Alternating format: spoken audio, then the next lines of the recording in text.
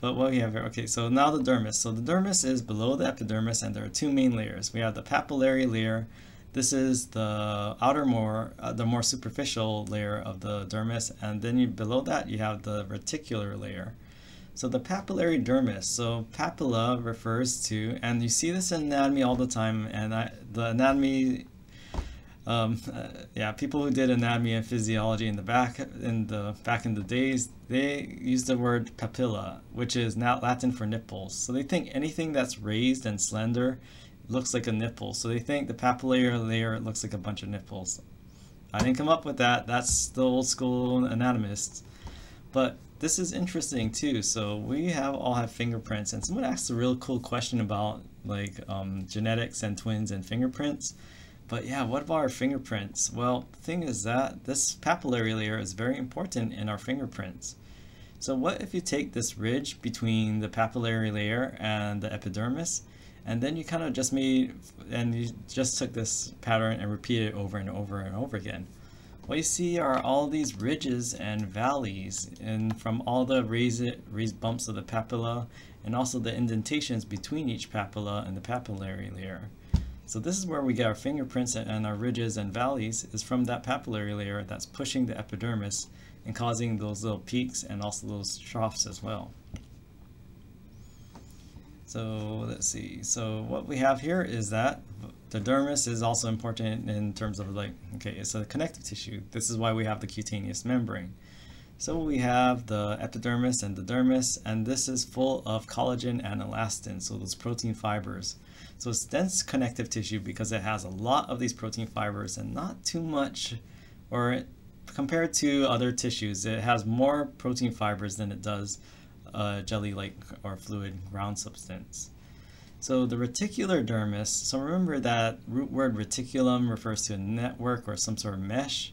So the reticular dermis is made up of a bunch of like collagen fibers and also some elastic fibers. So this is why you can take your skin and stretch it multiple directions. You can pull it up, down, and you can pull it all this way, and it kind of snaps back. So the way, I mean, if it was like only one direction, it would be easy to pull it in some directions and others. And if it didn't have elasticity, it wouldn't snap back. But this is why people, as we age, we notice that sometimes the people who are older in age, their skin starts to sag. Well, the thing is that if these fibers start to break down, especially the elastic fibers, our skin loses the ability to snap back to its original shape. Okay, so then the reticular layer. So we have UV radiation, and the UVB stops at the epidermis and where of the epidermis and dermis, but the UVA, this can actually penetrate deeper into your dermis. And what happens when it enters the reticular layer, where you have all these proteins, the collagen and elastin and other reticular fibers? So what if you're constantly bombarding, like say someone goes to the beach too often, or if they use tanning beds for whatever reason, even though we live in Hawaii, and they expose their skin and integument to all this UV radiation. So what happens to the reticular layer? Well, let's see. And I have to pause the video here because TLC is very strict with copyright. I'll link the video in the description below. So I was like, what does she look like now? I just typed into Google, okay, this is like a crazy show called My Strange Addiction. Like, where is she now? And yeah, in the previous stuff, she said like she tanned so much, she started bleeding. So she was really damaging her skin incredibly. So this episode was back in 2011, and she said she was 20 at the time of filming. So the cool thing is and what we have here is that, oh, Instagram. So I looked at her Instagram, and this is her, and oh, she has a boyfriend now. But I think this is the same girl because I had a hard time comparing it, but I found this image, and yeah, it looks like same eye shape, and she has the same nose and mouth. So this is like was posted this year, so this is 10 years later. So now she's 30. So she's 30, and look at this. And I mean, it looks like she stopped doing that ridiculous tanning. She looks like she's no longer baking herself anymore. But yeah, look at this. I mean, the skin around your eyelids, very, very thin, not much fat. I mean, you have some muscle supporting it, but if you have very, very thin skin on your eyelids and you're bombarding it with UV radiation, And also in that episode, she says she doesn't use goggles because she doesn't want to look like a raccoon. So her eyelids got the brunt of it, and that's why our eyelids are one of the first things to age, because the skin is really thin. She is 30 years old. So again, then that dermatologist was put, and if you ever been to a dermatologist, they zoom in on that. They know the signs of aging. Like when I went to a dermatologist for skin cancer checkup once, he's like, oh yeah, I see this spots. I'm like, oh my god, stop it. This is like, don't do that already. But yeah, she's 30 years old, so even though thankfully it looks like she stopped doing that crazy tanning, yeah, the damage is there, as you can see here. I'll link the video in the description below because again, yeah, copyright stuff. So maybe that would what Sam would look like if she continued down that path of tanning. So yeah, that's the infamous tanning mom. So you might have seen this on some beaches, like you have people, I think is it Donatella Versace? But yeah, like people who don't apply sunscreen and they tan. I mean, wow, it's like, why do they look like that when they tan and continue to tan like that? Like, luckily for Sam, I mean, it looks like it just hit her eyelids, but oh man, what about the rest of your body? So this is what we call, this is what's happening. You're damaging the dermis, you're causing all this UV damage. So what happens with the UV photons? Well, we know they can damage DNA, but here's a molecule of collagen. So what if you hit collagen with UV radiation? What do you think happens? Really quick question. Is collagen made up of chemical bonds?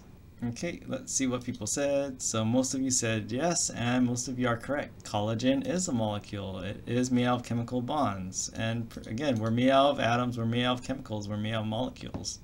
So collagen is a polypeptide, and what it does is that wraps around itself, and then it forms these long fibrils. So collagen, elastin, they're all peptides, they're all made of chemical bonds. So what happens is that UV radiation, again, it damages the chemical bonds in DNA.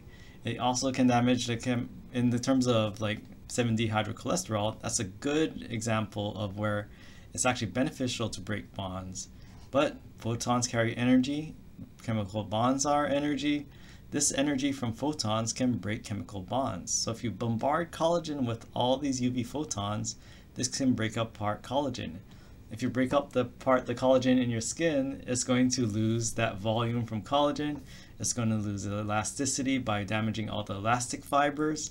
So this is why those people look like that. They bombard their skin and their collagen and the dense irregular connective tissue with so much UV rays that it obliterated all those protein fibers. So again, even though the protein fibers aren't cells themselves, they are made by cells and they can get damaged.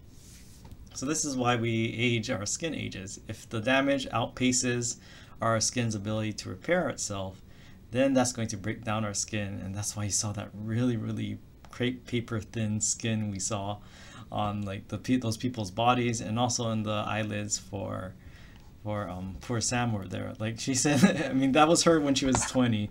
She didn't, oh, you can inject Botox, but that Botox ain't gonna help those eyelids, and you can't, I'm pretty sure like those are so thin you can't inject filler there, so that's why her eyelids probably look like that.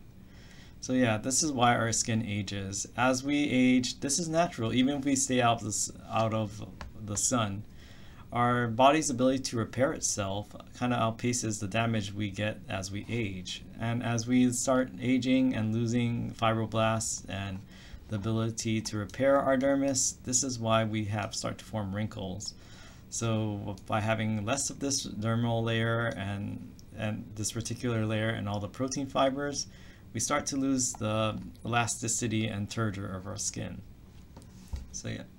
And to end with this, like in terms of repair, so what we have is scarification. I think it's kind of fall out of favor, but I'm like, wow, like impressive work, but not for me. But what causes scarring? So the interesting thing is that this reticular dermis, this is where you find a lot of fibroblasts. So what we have in the reticular layer is like, what if you do this like, hopefully with a clean instrument, put a deep cut that goes to the reticular layer. Well, it also cuts a lot of the fibers, and it's definitely ouchy, right? It's going to hit all those nerves. But it also stimulates those fibroblasts and to generate more protein fibers. So as these fibroblasts start to deposit more collagen, what happens is that it kind of forms these like harder structures that kind of push up the rest of the skin above that. So this is why we get these raised scars. It's due to all the fibroblasts doing their thing, repairing it, depositing a lot of collagen, but those deposits of collagen, they push the under the skin that's above it up. So this is why we get those scarification.